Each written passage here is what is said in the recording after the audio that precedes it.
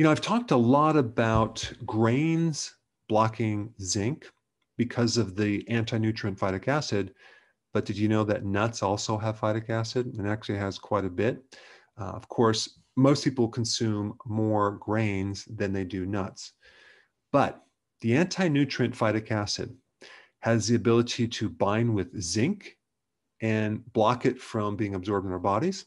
It binds with iron, phosphorus, magnesium, calcium, chromium, copper, and manganese. So if you're consuming a lot of phytic acid, you can end up being deficient. Also, phytic acid inhibits certain enzymes that help you digest protein, like pepsin and trypsin. Also, a starch enzyme called amylase. So these things are blocked. Now, let's say, for example, we had 100 grams of nuts. Brazil nuts take the lead with the most phytic acid. It has 1,719 milligrams of phytic acid. Then almonds with 1,400 milligrams. Then walnuts with 982 milligrams. Peanuts with 952 milligrams of phytic acid. And then we have hazelnuts with 648 milligrams of phytic acid. And so there's quite a bit of this anti-nutrient in nuts. So what you need to know is there are ways to reduce phytic acid. Number one, just not consume as much. Also realize that your own gut has certain microbes that can make the enzyme phytase that can break down phytic acid. Okay, so that's good. So you might not even have any issue with this at all. But if you germinate your nuts, that means you soak them overnight, dry them out, and consume them. You're going to reduce phytic acid. I talked about this in my book. Also, if you boil or pressure cook nuts, you're going to actually reduce the phytic acid. Now, realize this one point. In order for phytic acid to bind with zinc, it has to be in the same mixture. Okay, so let's say, for example, you start eating red meat or other foods, okay, and you start getting the benefit of zinc. Then you eat nuts after that, and so it's not exactly the same mixture, okay? You'll probably be somewhat okay because zinc has to be exposed or connected to phytic acid. Also, if you're including a lot more foods higher in zinc and a lot less foods lower in phytic acid, you're going to be in good shape. Like seafood, oysters are at the top of the list. Red meats, very, very high amounts of zinc, and fish have a good amount of zinc. So I just wanted to increase your awareness on other things that can deplete your zinc. And that's because zinc is a very, very important trace mineral. Let's talk about the foods highest in zinc. Now, why do we need zinc? Because it's a cofactor in enzymes, like 300. And these enzymes are dependent on zinc, which means if you don't have zinc, these enzymes cannot work at all. And these enzymes do a lot of things. They help support your immune system, your reproductive system, help to make testosterone, helps your skin. So if you're lacking zinc, you can have a lot of skin issues, vision problems, thyroid gland, pancreas. This is why if someone's a diabetic, they do very well if you give them zinc. So as you can see, zinc is a multi-system nutrient. And when you're deficient in zinc, you have multiple organs that can be affected. Now, the problem with zinc is any excess of zinc is not stored. So if you're not consuming zinc on a regular basis, either from your diet or a supplement, you're going to run out fairly quick within 1 or 2 weeks. And also, if you have other issues like inflammation, gut issues, an infection, if you're on a high-carb diet, you're going to have lower zinc just from that. If you eat refined foods, you're going to be deficient in zinc. Now, if you're depending on your zinc from seeds, grains, or legumes, that's going to be a problem because these things have phytates or phytic acid, which blocks certain minerals. It'll block zinc, magnesium, and even calcium. So what are the foods that have the highest amount of zinc? And I listed this from highest to lowest, but oysters have the most zinc of any other food. In fact, oysters are 6 to 12 times higher than any of these. Okay, so it's a massive amount of zinc. And this is usually why people consume oysters to increase their testosterone. Okay, beef liver is next, then beef kidney, then you have crab, grass-fed beef, grass-fed lamb, lobster, sesame seeds, pumpkin seeds, cashews, shrimp. I want you to make note of these two right here, okay?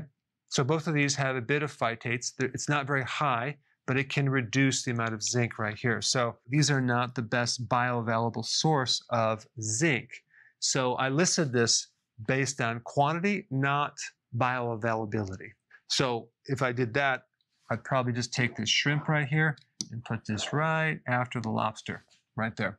All right, so now I want to mention a really cool test that you can get. I use it in my practice. It's called the ZINC test. And the one that I use in practice is from Standard Process. I put a link down below. And FYI, I don't get any kickbacks from that product. But Standard Process has this ZINC test, and this is what you would do. You would take 2 teaspoons of this zinc fluid and put it in your mouth and hold it there for 10 seconds. And during this 10 seconds, if you have a lack of taste, there's a chance you might be zinc deficient. If you taste a very strong metallic taste, you have enough zinc. So it's a great way to see if you're deficient. And I used to use it in my practice all the time. And it's interesting because a lot of people would take it and they said, well, it just tastes like distilled water. And they would hold it for 30 seconds or even a minute, and they were very deficient in zinc. One side note, if you have the symptoms of lack of smell or taste, if you have COVID, just take some more zinc because that can help reduce that symptom. All right, thanks for watching. Let's talk about zinc and try to answer the question, what dosage should you be consuming? Now, the daily values for zinc are anywhere between 8 and 15 milligrams for adults.